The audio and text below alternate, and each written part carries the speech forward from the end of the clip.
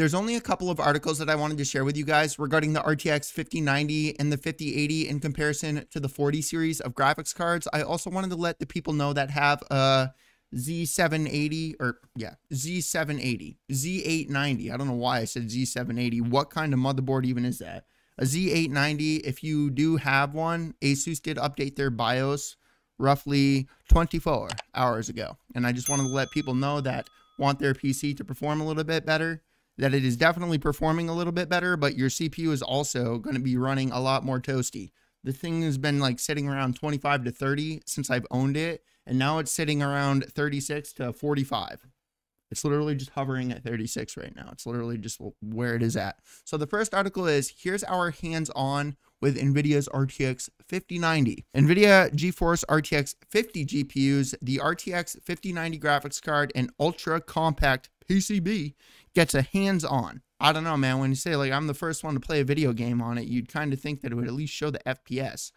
Like the actual FPS, not the FPS that NVIDIA is telling us, okay? DLSS, and look, I know that everybody's going to be like, oh, it's AI. But listen, man, okay?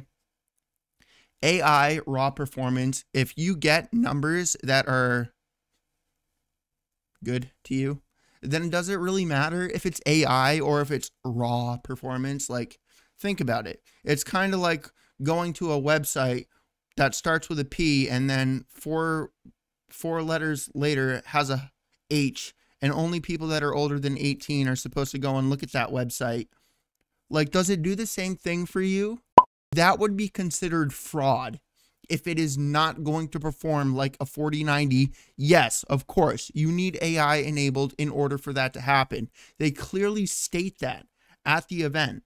So where I don't understand, like, where these people who are like whining about the 5070 performing like a 4090 by using AI when it is literally 1/3 the price of an MSRP 4090. And if we use what the 4090s are actually going for, 1/4 the price of a 4090, which rip 4090s when the 5070 comes out. That is a fact. The 50 series graphics cards, first of all, pretty much nobody can get a 40 series graphics card, which has been an absolute nightmare for me personally, as somebody that runs a PC building business. I'm really hoping my computer doesn't crash, because I literally just updated my BIOS, dude, and I don't test the BIOS. I didn't test the BIOS for benchmarking before I started recording, and I really hope that OBS doesn't crash, because like when I first opened OBS and I swapped to my gameplay file, it was laggy. It was super laggy, but I don't know if it was like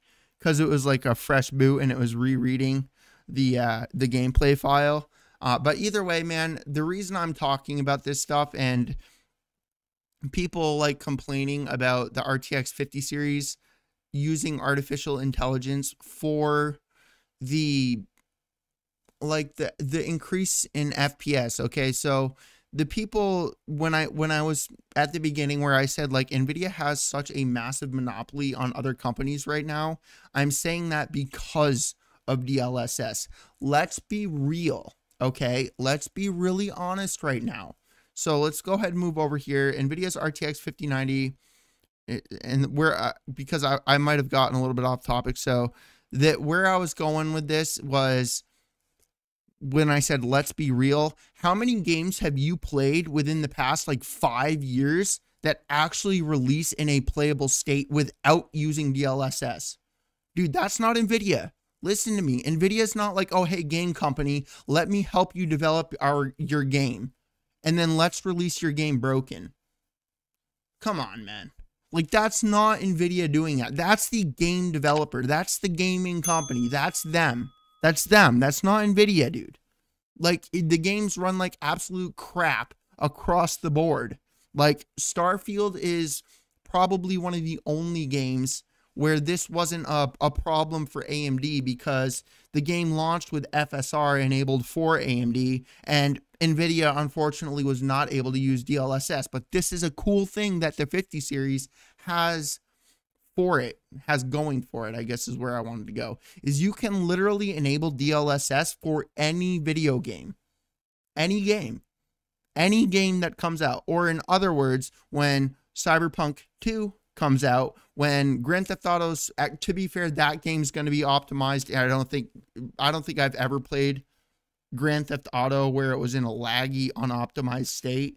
So I'm not even going to like say anything in regards to that, but you get my point. Or Starfield 2, or the new Star Citizen update, the 5090 as the 4090. So we were talking about unoptimized games. So Star Citizen, that game, like, that's going to be the future of games. And everybody that says, oh, it's still an alpha, in all fairness, there's no other game that has even attempted to do what that game is doing. Okay, so yes, fully aware in alpha, fully aware it's broken all the time.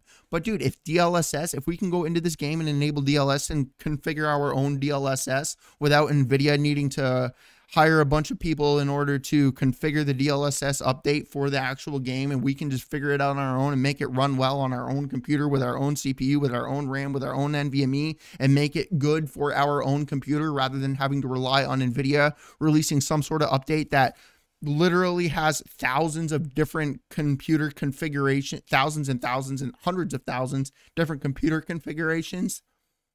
That's why like these friggin' games and updates are so broken, when console, they're not, is because console has this one thing. Whereas these game companies are like, oh, hey, we need to make this game feel good on a Gen 1 NVMe, a freaking 20-year-old hard drive. We also need it to feel good on Intel i3.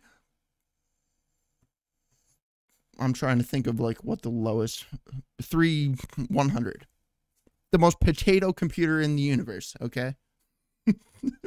So you see where I'm going with that, dude. It's like, so that's why all these things are broken. But either way, man, let me know what you guys think about this. I'm really going to try my best to get one thing that I don't like. Where was the white graphics cards? Where were all the white graphics cards at CES? Where were they? White computer. Like, how many freaking white computers have I built? I like white computers. It is going to be the ugliest freaking configuration in the history of ugly configurations, with an all-white computer and this little dinky freaking black graphics card. Because the 5090 is small. It's pretty small. It's tiny. It's a little fella, which I'm not going to complain about. And I'm going to be, so shipping computer, I actually like the way it looks. It's grown on me. I actually like the way the big graphics cards look. It is a pain in the butt that you need the GPU prop, and I do get that, but I kind of like the way the big graphics cards look, because like it's like if I put a 4060 in that, it looks weird now. It just looks weird with the little teeny tiny little graphics cards, like a little fella, and then you put like a big giant 4080 or 4090 in it, and it's like, oh, that looks pretty cool. It looks like a boost. The only issue is shipping the computers and then the GPU prop. Whereas like, it's like, dude, like, do you really have a problem like taking a little prop and putting it there? Come on, dude. Oh my God, it's such a big problem. It's like people complain about anything and everything, bro. I like the way the 58, like the 5090 and the 5080, like how they angled the power. I think that's pretty cool. So the DLSS 4 tech mean frame. Hopefully you guys read all this stuff as I was blabbering my mouth, and I'm sure you guys already watched a bajillion different videos covering the exact same thing, which is why I waited a few days, because I didn't want my video to be flooded in with the thousands of other people literally talking about and uploading a video on the exact same thing. You feel me? You feel me? So either way, man, let me know what you guys think about the new camera setup. I think it looks pretty cool. It does such a good job in low light. It does such a good job. And so I have no filters on this thing. Like if I come back here and I re-enable my filters from the Sony, that's literally all it does. Increases the brightness. On, off, on, off, on, off. It's such a nice camera. I really like it. But I mean, it's another Sony one, but the old one was Sony's. But either way, I'm going to go ahead and end this. Let me know what you guys think about this. Are you going to be grabbing a 5070, 5080, or a 5090? I just really hope they release a white 5090, dude. The only white graphics card that I saw was one from MSI, and it was a 5070. I'm pretty sure it was a 5070. Yeah, I'm pretty sure it was a 5070. But peace.